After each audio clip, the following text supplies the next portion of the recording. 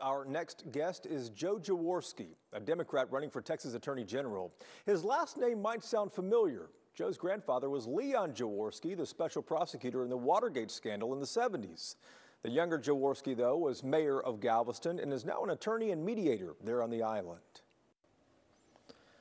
Mayor, thanks for being here. We appreciate that. You've got some big endorsements from the Dallas Morning News, from the Houston Chronicle as well, too. But polls show, the most recent poll we saw from UT showed that you are second behind Rochelle Garza. Why do you think that is? Well, I don't know that that poll is necessarily accurate. We've seen other polls that show us tied. And that was also before we did a whole lot of outreach all over the state. I think that we have a great number of Democrats running this time, Jason. And so the polls are varying widely, but I think that, number one, we have been doing this for 20 months, and on March 1st, we're going to see that come in the result. Mayor, first day on the job, if you are elected, what is priority number one? Well, I've been playing with a list that I call Day One, and it's got several things on it, but I can promise you this, Jason. Number one, we're going to reverse the pleadings on some of these intractable lawsuits that Mr. Paxton has brought. For example, suing on the Affordable Care Act, not under the Jaworski administration. I'll dismiss those lawsuits.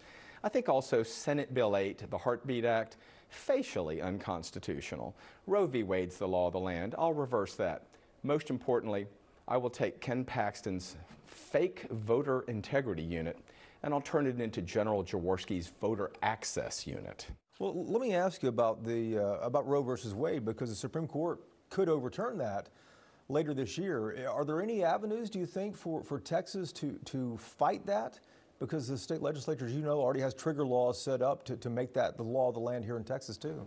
Jason, you're right. And so should that happen, first off, if Roe v. Wade is no longer viable, as we say, then I think that there's a new approach to protect reproductive rights, which would be an analysis under the Equal Protection Clause, because we know Roe v. Wade is based on the Due Process Clause, the privacy interest. If that evaporates, then there's absolutely a fairness argument under the Equal Protection Clause. Let's say you get to the general election this November.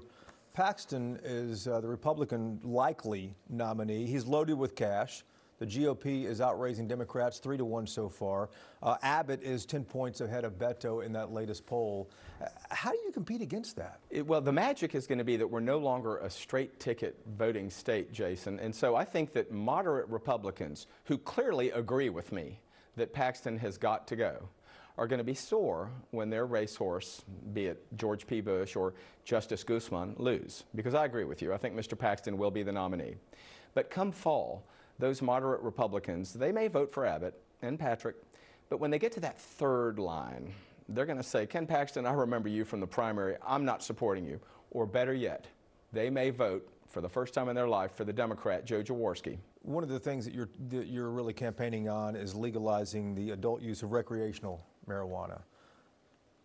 How could you make that happen as Attorney General? That sounds like something that would need to be done legislatively. Oh, it clearly is. But let's remember that when John Hill, a giant of Texas politics, became Attorney General, his campaign had championed something that was novel at the time, a consumer protection statute that allows individuals to sue and recover attorney's fees. Believe it or not, we didn't have that until 1973, when he was the lead witness before the Senate for the Deceptive Trade Practices Act. So it'll be the same thing with me. I agree. I can't pass the law myself, but as a statewide constitutional executive candidate, I'm making the case that we remove this wasteful petty prosecution and let's make some money, let's help our veterans, and let's let police and prosecutors fight real crime. I'll make that case before the Senate. Good luck to you. We appreciate the time. Thank you, Jason.